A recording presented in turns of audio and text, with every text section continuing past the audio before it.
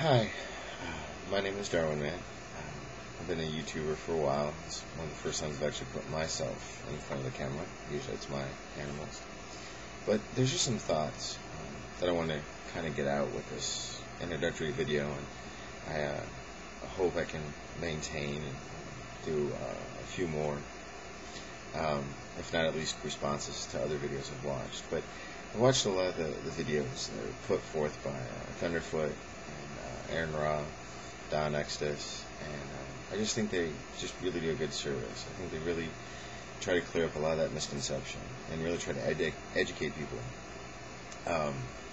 about what science is, what have we found out, what evolution is, and what design and intelligent design is and isn't. And it's kind of the focus of this particular little video.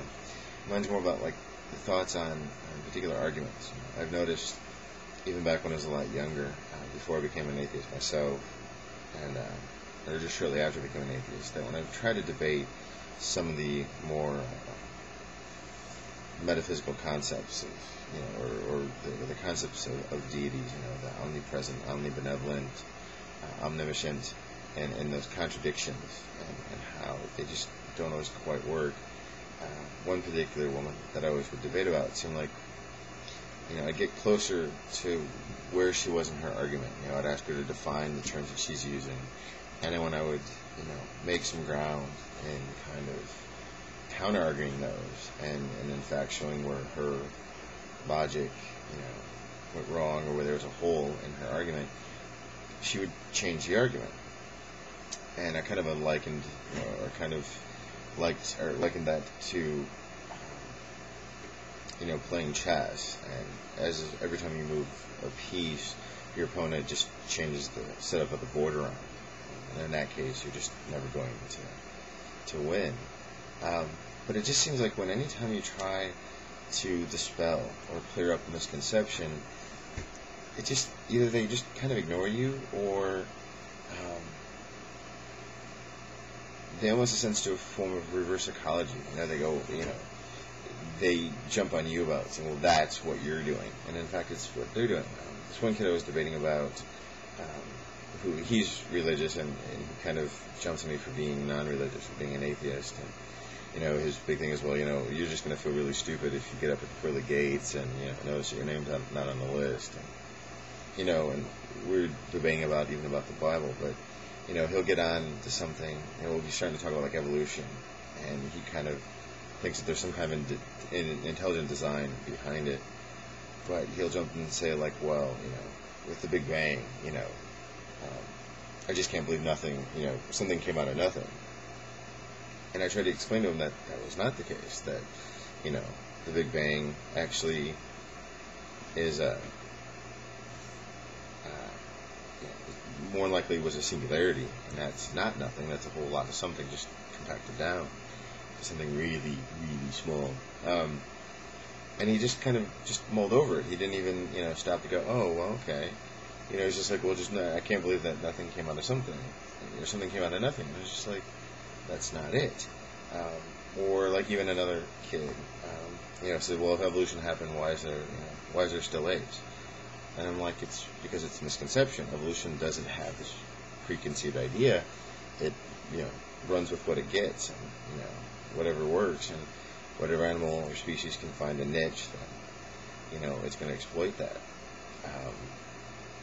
And it just, when you try to explain this, they just really kind of ignore you. And it doesn't help with trying to clear up the misconception. And I think half the time it doesn't seem like it's even when it's that threatening. Me trying to clarify the concept of the Big Bang really didn't threaten this guy's personal belief system, and it really didn't, change his argument. It actually supported it. He could still maintain that he couldn't believe that something could come from nothing. And this was actually supporting it. He just didn't want to listen to that. And he's, really an intelligent guy, and it just made me think about all the other people I've ever, kind of argued with or debated with, and it just seems like they have this unconscious, I don't know, involuntary knee-jerk reaction to kind of change the argument around so that they don't lose. It doesn't quite work with debates. I mean, if I got into a debate with someone about the existence of Bigfoot and shot holes through all of their so-called proof, and they came up with one piece of evidence that I couldn't, that scientists couldn't, that said, hey, look, this actually might be something to it, then I would have to accept that. And that's proof. I'm not talking about the belief here. And I don't know, it just and then again, another misconception is the word or the term believe. I had another lady that I used to work with say that I don't believe in evolution. I don't believe in it either. I accept it as a current scientific theory. Belief is something personal. It can be supported or not supported by evidence. It's kind of like what Penn and Teller said about religion. If you believe on faith that your Bible is in fact the Word of God, we can't touch you. I agree with that. And I'd like to add that personally I wouldn't want to touch you. That's your personal belief. That's something that I don't have a right to touch.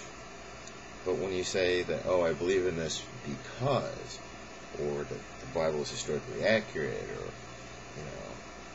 or someone else said that there's more evidence for the existence of Jesus than Alexander the Great, well, then that takes it out of that realm of faith and puts it back into that realm of at least inquiry, be it scientific or at least within a logical, symbolic logical argument. And you're going to have to put some support behind those comments. I wouldn't expect you guys to say, oh, I saw a pig fly the other day, and believe me, just because I said it. I'm going to show you pictures of the pig with the wings and DNA samples of why this pig had wings and all this stuff, and replicate it in other controlled environments to make sure there wasn't like fires or a gust of wind or someone with a remote controlled pig with wings. I put forth that adequate evidence, and I guess that's just kind of the point here. I'm kind of rambling, so I think I'm going to go ahead and close this. Hopefully I'll do some more of these videos and get over my nervousness with the camera. So, thank you.